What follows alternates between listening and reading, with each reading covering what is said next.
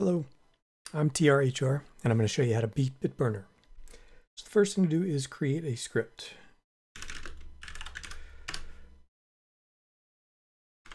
And in the script, we're going to put, let's keep it simple.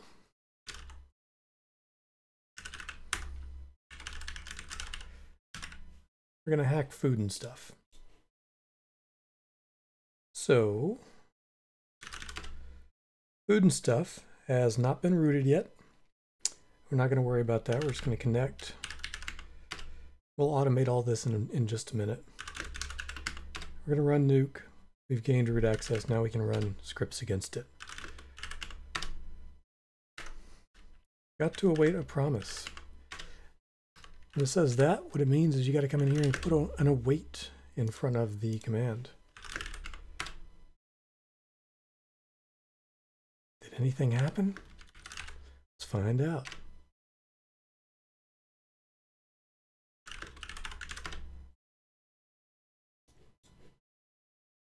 Looks like it's executing and it'll be done in 51.4 seconds.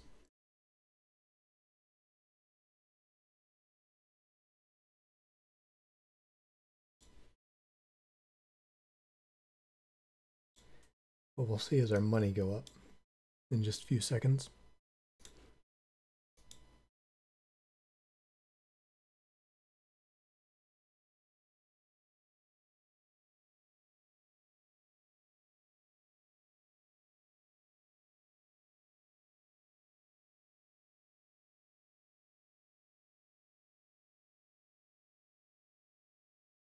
Okay, so it failed to hack food and stuff. That's understandable. We're level 1 and it's got some security on it. But you'll notice here the script finished running. Not a big deal.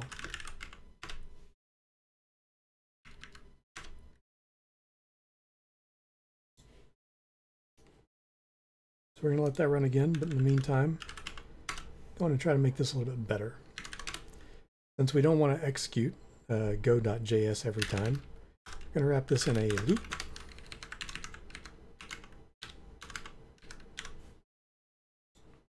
And that way it'll run consistently. And you notice that the last hack failed because it's got some security. So let's throw in a weaken too.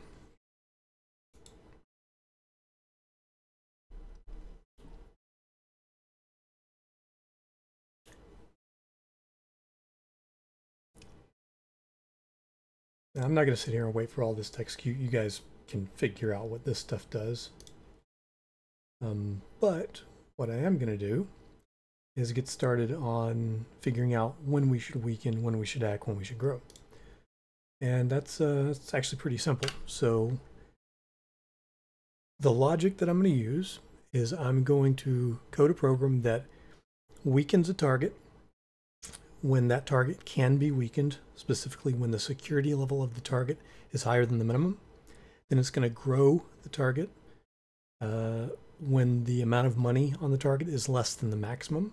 Then it's going to hack the target for some percentage of the target's money.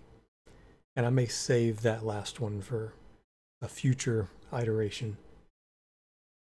But how do we do that? So first thing we said was weaken the target while security greater than security. Grow the target while money is less than max money. Right? That's the pseudocode. So to implement the first line, we want to do if something and it's weakened. Then for the second line, we want to do if something.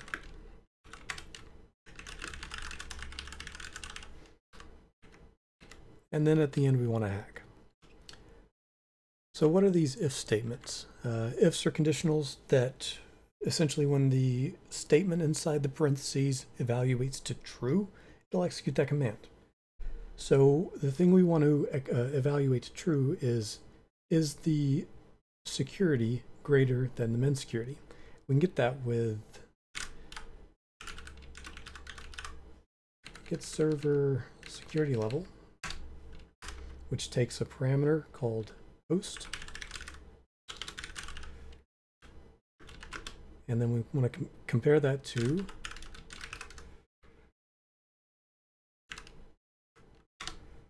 then security level. I'm just going to minimize that for a minute. All right, so if get server security level is greater than ns get server min security level, we're going to weaken. Then for the second one, if the money is less than max money. So ns dot get server max money. Well,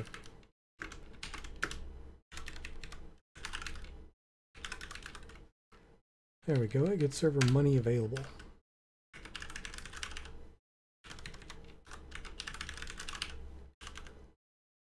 So what do we got now? If the server security level is greater than the minimum security level, we want to weaken it. That's exactly what we wanted to do.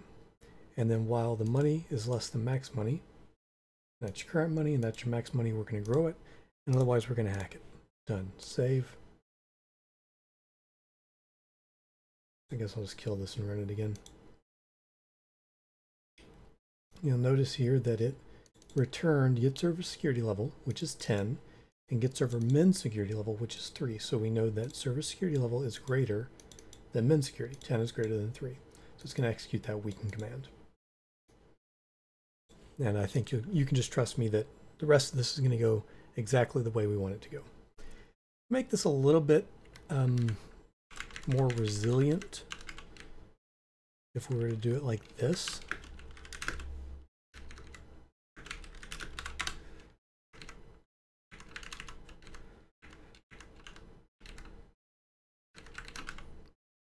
What that has the benefit of doing is it'll only run one of these commands in a loop. So if the security level is greater than min security, it'll run weaken, and then it won't run anything else. So it won't run hack directly after that. It'll go back to the top and it'll check all these conditions again. And this is your standard weak grow hack loop, your basic bare bones hack script. But this is only attacking one target, food and stuff. So that's not good. We want to attack any legal target, I believe. To do that, we probably want to define some kind of a function to get the name of the server. And there's a couple ways we could do that. Way one is we could be like let servers equal, and just type them out, right? Home, food and stuff, Sigma, those guns, and so on. That's a lot of work. So what I would prefer to do here is get the server list via a function. I'm going to define a function. I'm going to call it dplist. I'm going to pass the dplist the ns variable. And then I'm going to have to pass current. And I'm going to give that a default of home. And then I'm going to need some kind of a storage structure. So it could either be a set, a map, or a list. Those are all data storage structures in JavaScript. Here I'm going to use set. I'm going to set that as a default of new set.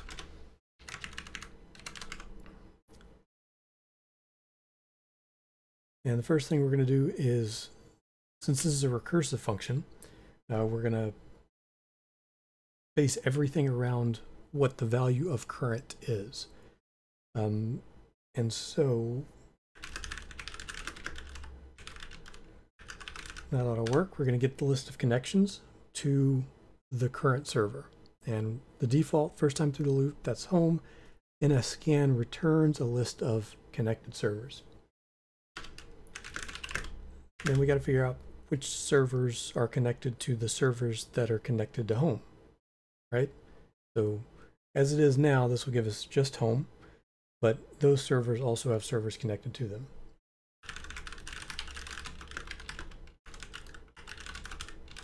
And I don't really expect you to understand this. Probably just want to copy and paste it.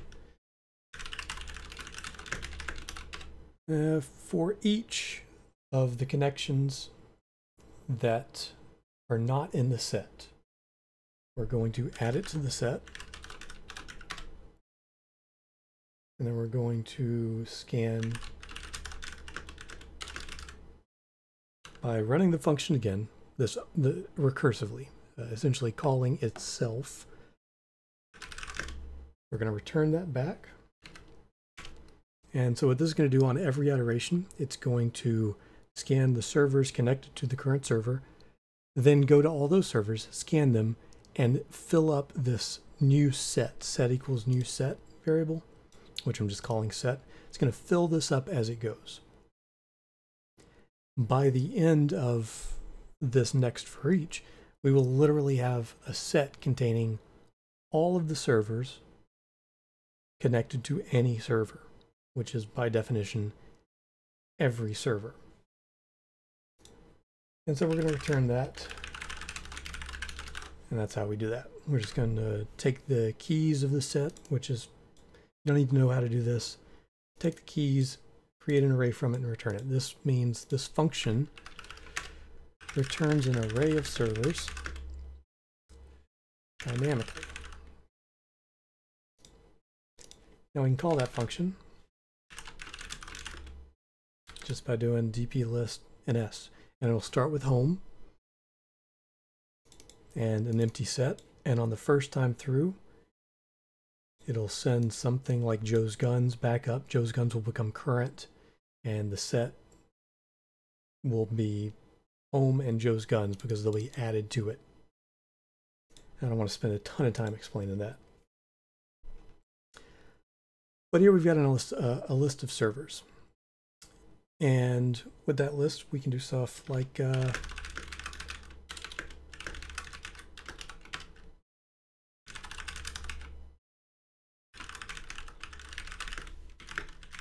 something like that, which would go through the list and print out the text currently considering server. We'll execute that just to see what happens. Probably gonna have to kill it. Look at that. Literally a list of every server in the game. 4 lines of code. Done.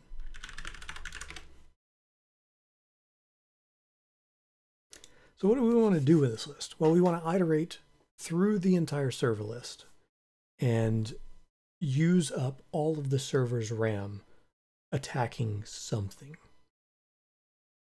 Right? So let's start by shifting this down into the while loop because we want to do this over and over and over. We're going to move that down because we're not going to use it right now. Probably take out this t print line. So while true, so this will repeat forever, we're going to consider every server in that list. And then we're going to do a... First we got to check if we got admin on the server. Well, yeah, we'll start with that. ns. I think it's has root access. Yeah. So this is if we're an admin on the server, we can do stuff. Else, we can do other stuff. So the else, maybe this would be a good place to put in, can we get root access? Remember we said earlier we're going to automatically go and try to get root access to anything we haven't already rooted. This might be a good place to do that. So what servers can we root? In the game, you can root any server where you can open all of the ports to it. That's it. That's the requirement. Every server has a different number of required ports, so we need to get that value. Let's start with some pseudocode.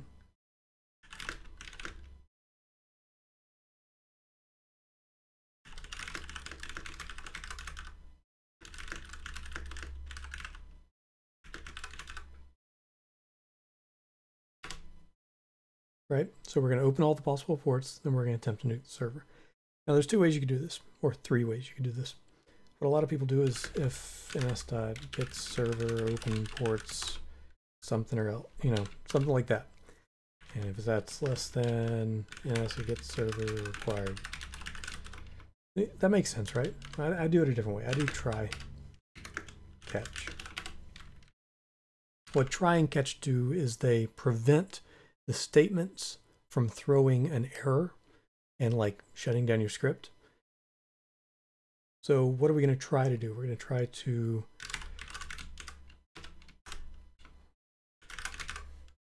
brute SSH the target. We're going to try to FTP crack the target. We're going to try to relay. We're going to try the worm.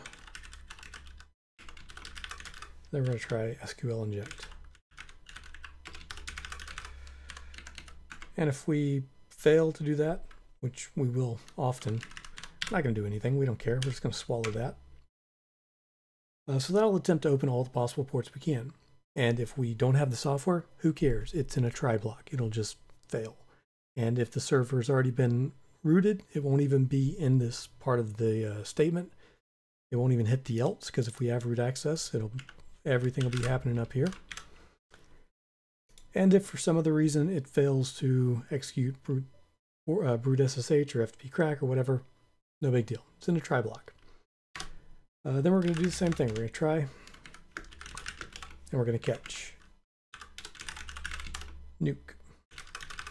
So this will do exactly the same thing. If it's going to try to nuke the server, if it can't because there's not enough ports are open, or for any other reason it just fails, this won't throw any errors. It'll just continue on. And it's going to try this constantly, like every 2 or 3 minutes. It's going to go back and attempt to do this again. So we're good. We're going to be opening every port on every server that we can every 2 minutes, gaining root access to that server.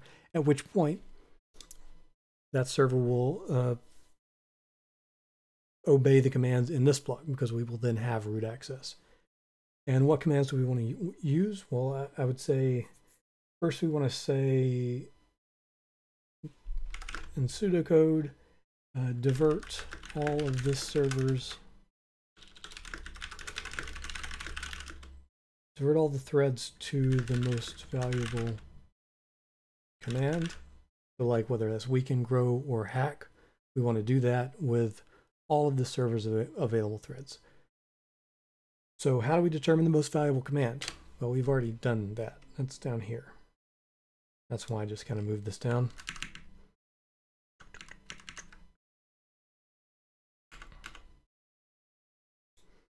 So we know the most valuable command is, if the server security level is too high, it's going to be to weaken. If the money is too low, it's going to be to grow. And then if not, it's just going to be to hack. That's the most valuable command.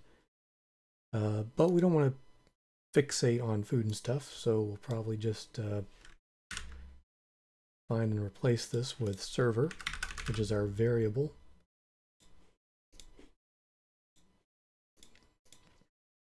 And there's one other part to this pseudocode, which is divert all of this server's available threads to the most valuable command. How would we do that? Well, first we got to know how many threads are available on the server, which is going to be function.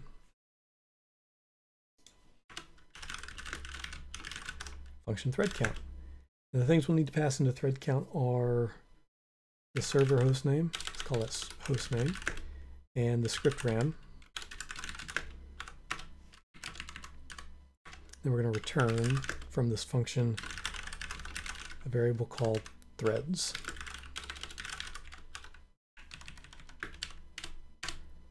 Right? Now somehow we've got to convert hostname and script RAM into a number of threads that represents the server's total capacity. And we know that threads is going to be equal to free RAM over script RAM, right? Because we want to return a value that is equal to how much RAM we've got left over the value we're passing in, which is the size of the script we're trying to execute, either weaken, grow, or hack.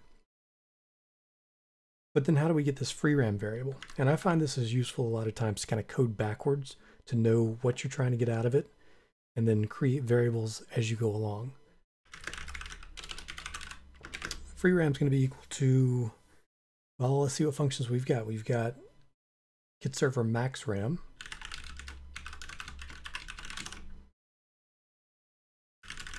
which takes a parameter of the host name.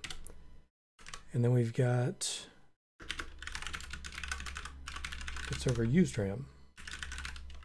And free RAM is equal to max RAM over, max RAM minus used RAM. And we're probably done here. So we're taking the max RAM, subtracting the used RAM, and then dividing that over the script RAM, flooring that, which returns an integer, because you can't have a half a thread or 1.5 threads. This will return a whole number. That's what math floor does.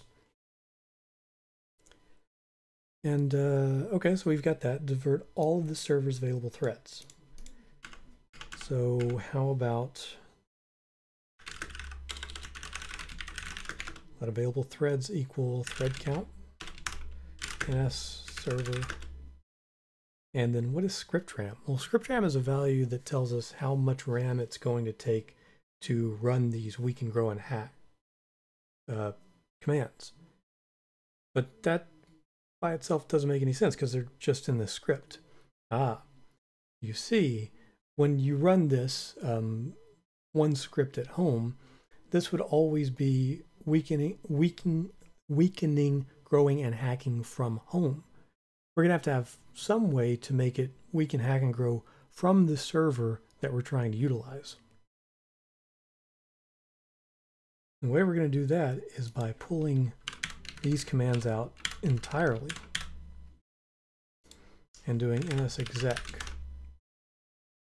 which takes parameters of the script,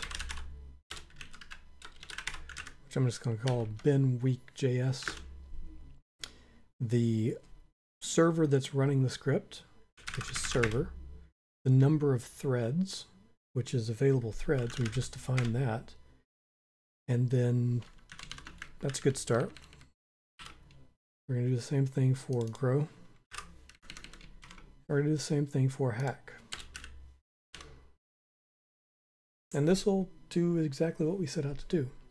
Now we need to finish this function available threads by knowing what the RAM is of bin, weak, grow, and hack. So I'm going to go on and create those scripts.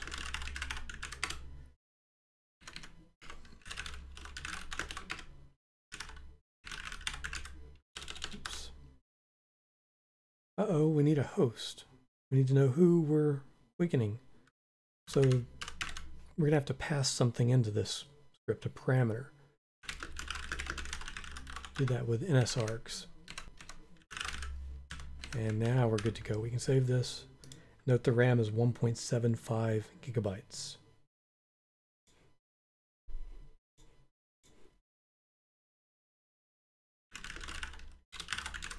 Copy this over to grow.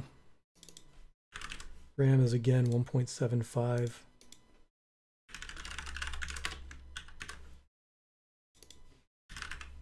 But hack it's 1.7. So we'll keep that in mind as we go back up to our main script. So available threads is actually different. So we can't let available threads outside of these blocks. We're going to need 3 copies of this.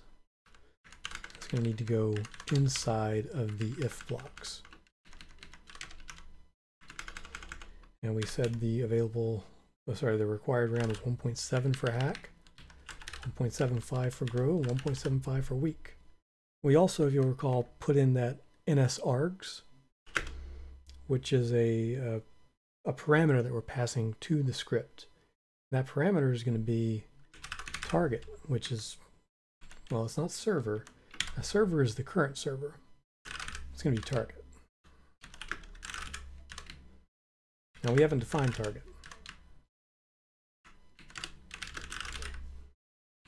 Also, this red box here, pay attention to that. That means you need to await something, or else you'll just loop forever and ever and ever. Okay, so how are we going to get target? Well, I think for now we'll just say target is Joe's Guns. Now let's do food and stuff.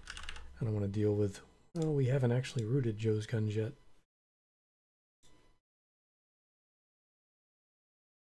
But you'll see this script has been running in the background, our previous version.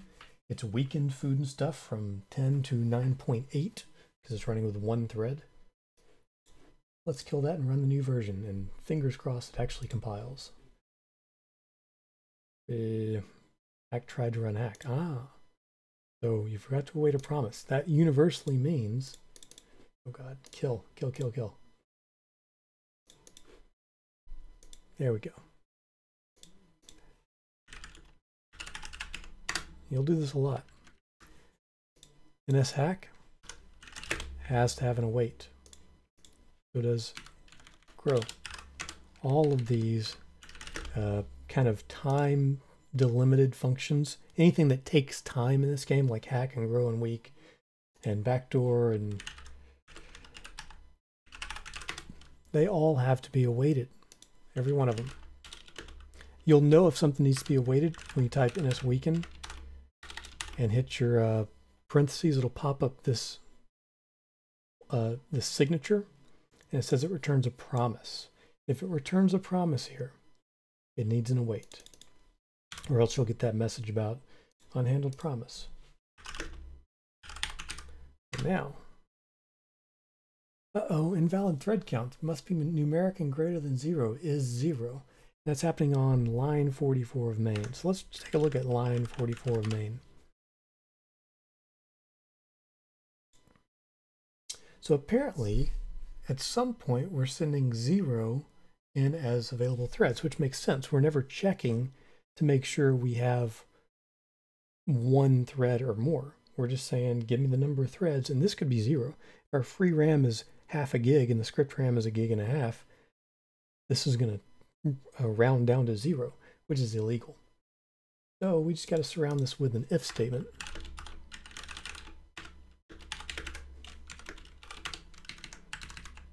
If it's greater than or equal to 1, we can do it.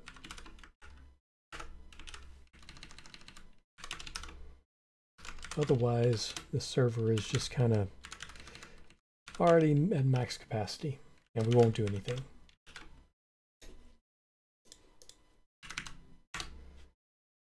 Okay, no crashes. It's okay. It's sending all these messages. You don't have enough ports to use nuke. You don't have enough. You don't have the brute SSH. Not a big deal. That's just the try block that we put around the brute SSH and nukes, just telling us that we're trying to do something we can't do. But if we hit scan, you'll notice that we now have root on Noodles, Food and Stuff, Sigma, Joe's Guns, Hong Fong, and Harakiri, which seems to be working exactly like we want it to work. Take a look at our overview. We're at hack level 3, and we've got $16,000. It looks like we're running hack with 2 threads, which is all we've got, and it's running on a loop, which we decided we wanted to do when we came over here into bin hack, and we said, well, true, let's hack the target. That may not be the best way to do this. Sometimes you'll want to do that where you just say, I'm going to send these scripts out, and it's just going to continuously loop this command. But in fact, in our logic script, we're saying loop this entire script and then decide what the best, most valuable command is to use. So maybe just doing a while true is not the best thing to do. What about let repeat equals ns args 1? And then we'll do while repeat.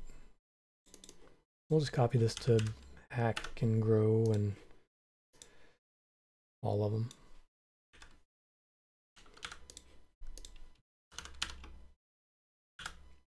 So now we'll need to pass another arg in. This will be a repeat arg. If we want to repeat, we'll need to pass a true like value here. In fact, we don't want to repeat, so we don't have to pass anything. I'm going to kill these scripts and run it again. And we'll see if our behavior changes.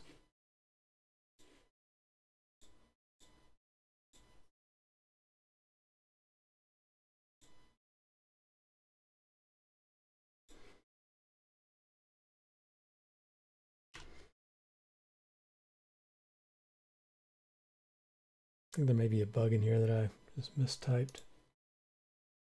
So we're looping through the servers. If we have root access to the server, we're checking the server's available threads. Ah, this is the problem. This should really be the target's security level,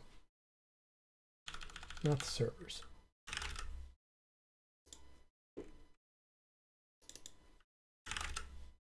The target's money.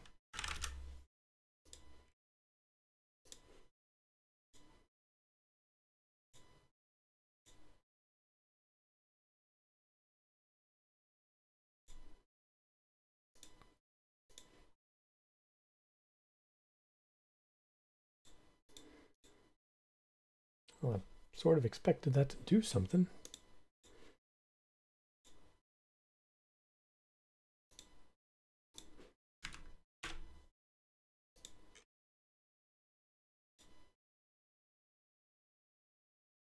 Actually, I'm gonna move this up into there. That's not the bug, but makes me feel a little bit better to have that weight.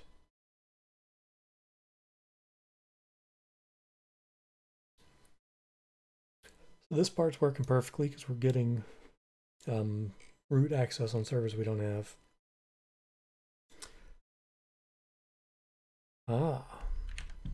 We also need to make sure we have root access on the target.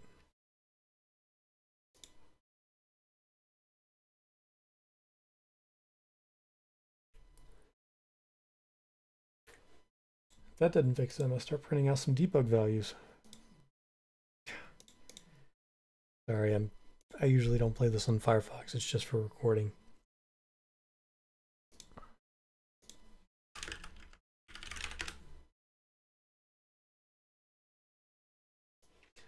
Oh, you know what the problem is? This sleep is scrolling so fast I couldn't see it. The problem is it's trying to execute these binary files on the server, but those files aren't on the server. They're on home. So we need to get those files to the server. And the easiest way to do that, I'm just going to make another loop at the top here. Same as below. I'm going to SCP the files I need, which are going to be binweek.js and hack.js and binroad.js from home to server.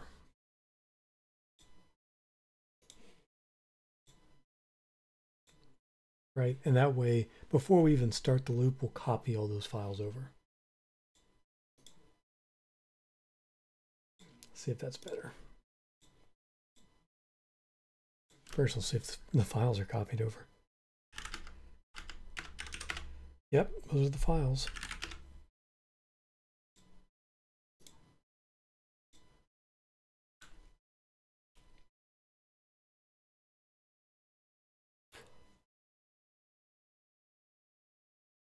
So it could be any number of problems. First, I'm going to print out. First, I'm going to disable the logs because I can't do anything with all this spam. I'm just going to disable all logs. I'll create my own. Oh, see, it's trying to do something. Executing bin week on noodles with 2 threads and args food and stuff. That's good. Oh, you know what it is? It's this. I was a little bit sloppy in my while repeat. So repeat is by default false because there's nothing being passed to it. And a while says while true, execute grow. But this is never true. So we can't actually do a while loop here. We have to do a do while loop. And to do that, we just reverse this and say do grow while repeat. That way it'll always run once. That's what a do while loop does. It goes through and it says, okay, I'm going to do this. And then if this is true, I'm going to do it again. I'm going to keep looping. So that will fix the problem with stuff not executing. just do while.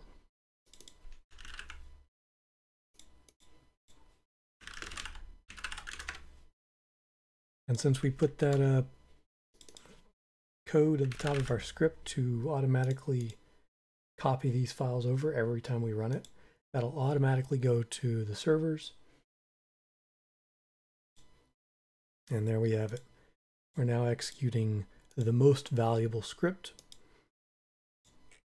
at the total available thread count against our target food and stuff. And that's happening on every server we have admin to. So we're at 40 minutes now. I think we'll probably call it for this episode. I don't know if there'll be another one. We'll see how I feel. But for now, we'll leave you with that. You've got a script that deploys the most valuable command to every server you've got, which will get you a long way in this game. All right, thanks for watching.